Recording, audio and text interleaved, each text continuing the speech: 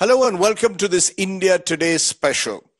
The judgment of the Supreme Court, a unanimous verdict in the Article 370 case, has set off a fierce legal and constitutional debate.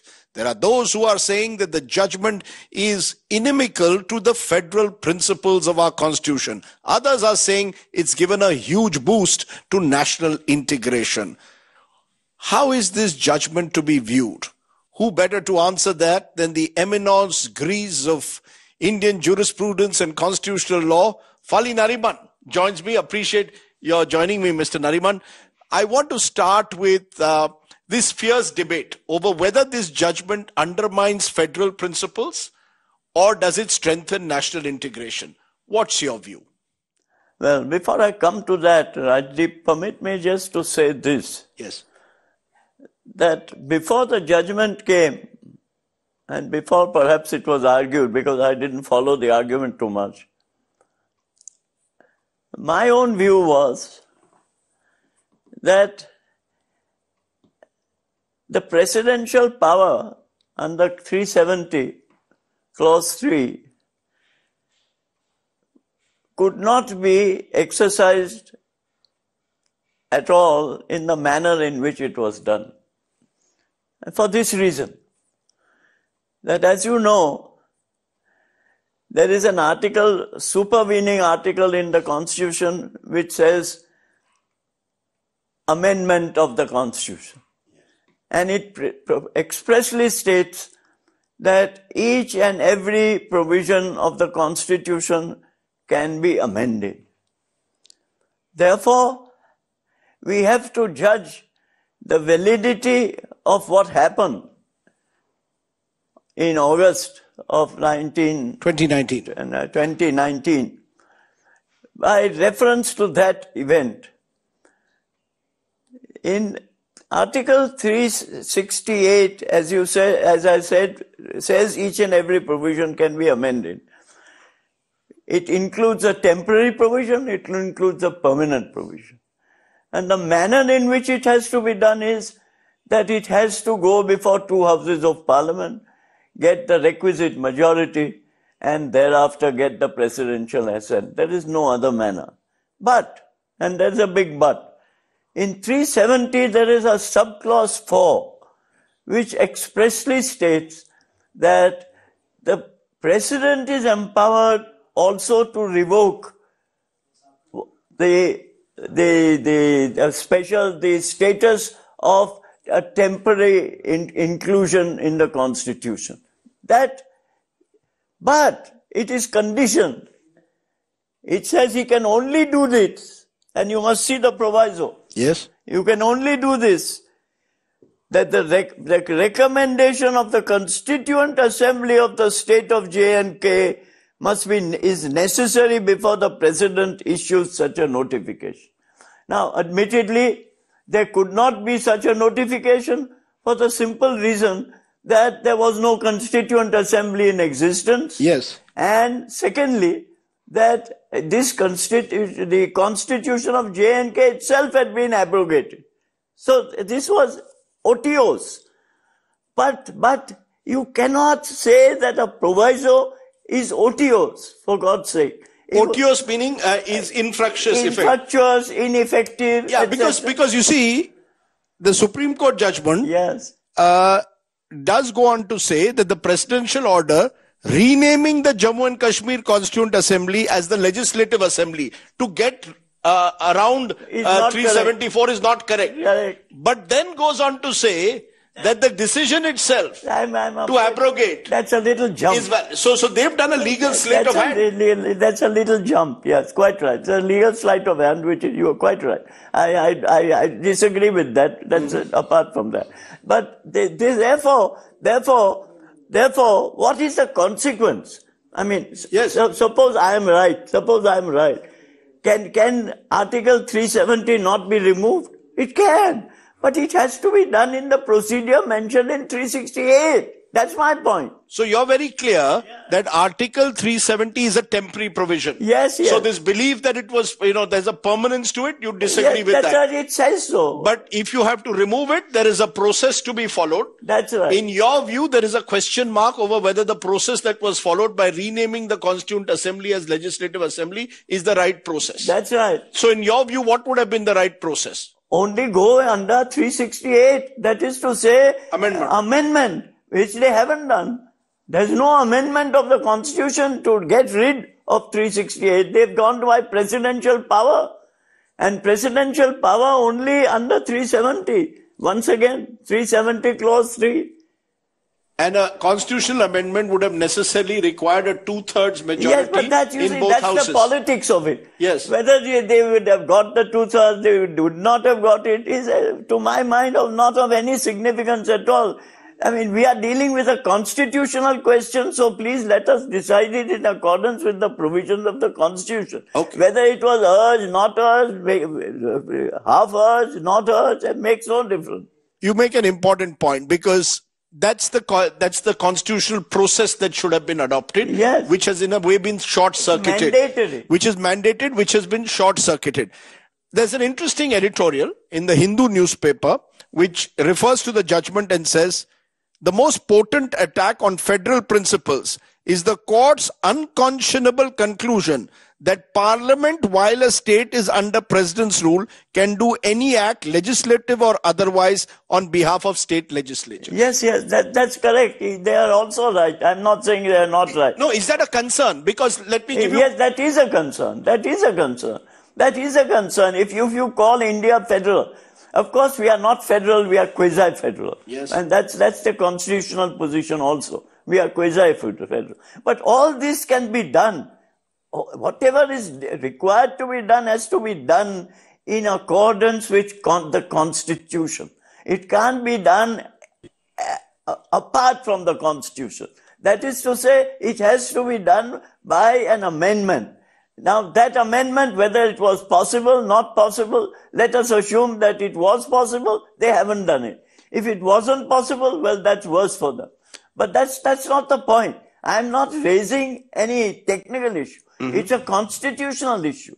And the constitutional bench of the Constitution of the court had to determine this on its own. It had to determine it. Having overlooked this, it was not proper at all. But whether the point was taken or not taken. It's a unanimous verdict. Yeah. And the court was being asked to look at both the effective abrogation of Article 370 as well as the downsizing of a state into union territories. Now that's another point. Yes. The downsizing of the state, once again, is very, very doubtful for two reasons. One is the bench relied upon a 5-judge bench judgment of 1960, years and years ago, which I consider to be incorrect. Namely, that you have to take the consent of the state legislature. Namely, that you have to at least approach the state legislature. And having approached it, the court in 1960 said, having approached it, that's enough. You don't have to take its consent. Right. But I think that again is a very serious violation of a federal principle. Because what's the use of saying that we are a federal state and which doesn't require the consent to its downsizing from being a state to a union territory? Because we saw it with Andhra Pradesh when the state was broken apart into Andhra and Telangana. There was a lot of, there was a backlash to that. Now, where a state under president's rule gets divided into 2 union territories, does that set, in your view, a dangerous principle? Or as is being argued and was argued before the court, this strengthens national integration? Jammu and Kashmir was an example, to use the court's own words, of asymmetrical federalism. And therefore, it was necessary to integrate it by removing the temporary provision of Article 370. Yes, there's a point there. I agree. There's some point there. But that makes no difference to my mind. Was it constitutional? Because we are looking at it, I'm looking at it as a lawyer. You're worried about the process followed. Yes, absolutely. Because that was not, that whether it could have been done or not been done is a matter again of consequence. Because if such an amendment to the Constitution had been done, it could have been suggested that it alters the basic structure of the Constitution, which again is not permissible. I.e. federalism. Which the Chief Justice himself has called the Northern Star. Yes. You see? So, I mean, that's a vastly different question from what was decided. Yes. The court could argue, presumably the court felt that the basic structure of the Constitution was not being violated. But that is only sub silento. They don't say so. They don't say so. They don't say so. That's clear. That's quite clear. But their attention perhaps was not drawn to it, whatever it was. But that to my mind, but the basic problem is one which deals with whether it must be done. If it requires to be done, if at all, it should have been done in accordance with the Constitution. Let me play the devil's advocate. Right. Exceptional circumstances require exceptional... Well, what is the exceptional circumstance? The exceptional circumstances, Jammu and Kashmir had a special status of a kind under Article 370 that other parts of the country didn't. Therefore... Look, I tell you. Yes. You may have been right. If they had gone through this process, it had been defeated in Parliament because of majority, whatever it was, and thereafter they said that these are extraordinary circumstances and therefore we exercise this power. That was perhaps possible, but not if you don't pursue that course. So, net, are you telling me that this needs... there are those who are saying Article 370 is now dead. That issue is now over. Do you believe Article 370, which is still on the statute books, is effectively a dead law as a result of this 5-judge unanimous Yes, verdict? of course it is. Of course it is. But that makes no difference. You see, whether it is again republished as 370 or not makes no difference. You see, you have to go by the judgment, because the court is empowered to say that it is dead. Is it reversible? Beg your pardon? Is it reversible? If a subsequent parliament was to come in the future and look at it differently, is it reversible, or do you believe that it is irreversible? I don't know. I haven't checked that. I don't know.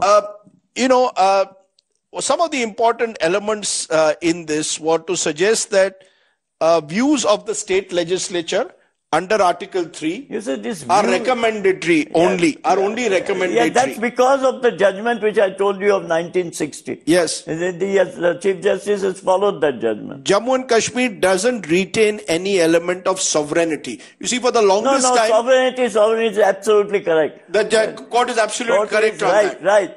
Only that the second judge, Justice Kaul, has followed, I believe it is Justice Garindra Khatkar's judgment which says that he did retain the residue of sovereignty after seceding those 3 points, the Maharaja.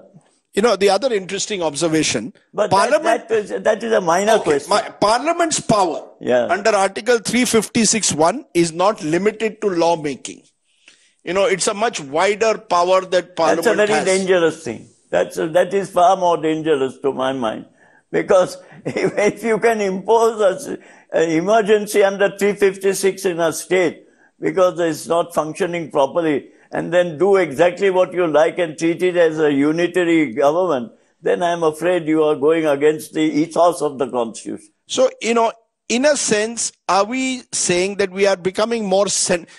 one of the effects of the judgment is to suggest that we are becoming more centralizing. That's correct. As a nation. I think you have correctly put it. Yeah, I would agree with you. Yes, that may be a point of view. I'm not suggesting that's not a point of view, but that is a consequence. It's very interesting. A 2016 Supreme Court order had held that the provision had over the years acquired a certain permanent space in the Constitution and could not be abrogated. And therefore, this has been there are Kashmiris today who are trying to suggest that there was a sense of permanence. You're very clear. The temporary nature of it is court has ruled rightly on that. Yes. And even sovereignty, I don't think the Justice Kaul is absolutely correct. That judgment should have been overlooked, as a matter of fact, which other 4 judges have really overlooked. You see, when he said that some elements of sovereignty remained in the Maharaja, that was a binding judgment of 5 judges. May I also say, sub silento that sure, was overlooked. Turning to where your original argument and your concern about the short circuiting of constitutional processes, the Supreme Court itself has said in the judgment, importantly, constitution amendments through a circuitous manner are not permissible. Article 368 procedure must be followed. So at one level, they say that the process should have been followed. And yet the consequence of that is that they have accepted the abrogation. The only exception. What else could the court have done? The only exception is Article 3. Sure. You see, which Article 3, but you have to read down Article 3. Article 3 doesn't expressly permit a state to be reduced to a union territory. It doesn't say so. And I would have expected a state in the original constitution of 1950 to be suddenly reduced from a status of a state to a third-class status of a union territory would be a little. So you think that difficult. the court, even while perhaps ruling on the abrogation itself, could have also pronounced on the issue of statehood being downsized to a union territory? Perhaps, yes, and dealt with the federal principle which you mentioned. Yes, because it didn't deal with the federal principle. Yeah, it stayed silent on it, and some are calling it, dare I say, a cop-out. That the state, is there all these phrases don't okay, let me not use the word cop-out. The worry is that the court doesn't, beyond the point today, on these contentious political issues, want to confront the executive. And therefore, separation of powers, this is the realm of parliament.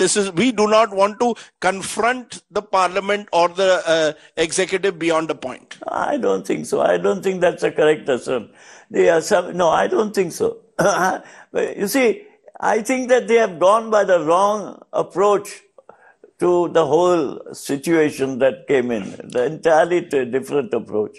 I don't see this point having been argued at all. Namely, the point which I mentioned earlier, namely that the principle that any provision of the Constitution can be amended under 368.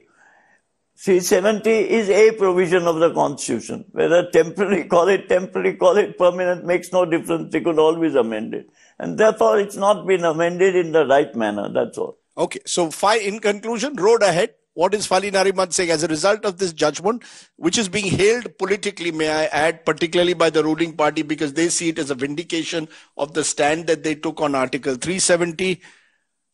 What is the message that you have, if any, for the judicial, for our judiciary, for our higher judiciary? No, I have no message. I have only my own view on the matter, because it would be presumptuous for me to give a message to the judiciary. But you're sending in this, in what you've told me today, somewhere you're expressing your concern. Absolutely. My concern is, I do have a concern that it's in my view, humble view, an incorrect appreciation of the Constitution, which I didn't expect the court to do. I thought the court would go through it and find out and tell them that this is the way to do it. They could have said, well, it's impossible to do it for X, Y, and Z reason, after which they could have perhaps taken another step, but they didn't do that. Fali Nariman, as always, for your plain speaking and for, in a way, sending out, in your own words, a note of caution to the courts to ensure that the constitutional processes are not subverted. I appreciate you spelling it out so clearly. Thanks a lot. Good. Thank you. The one and only Fali Nariman. Thanks for watching.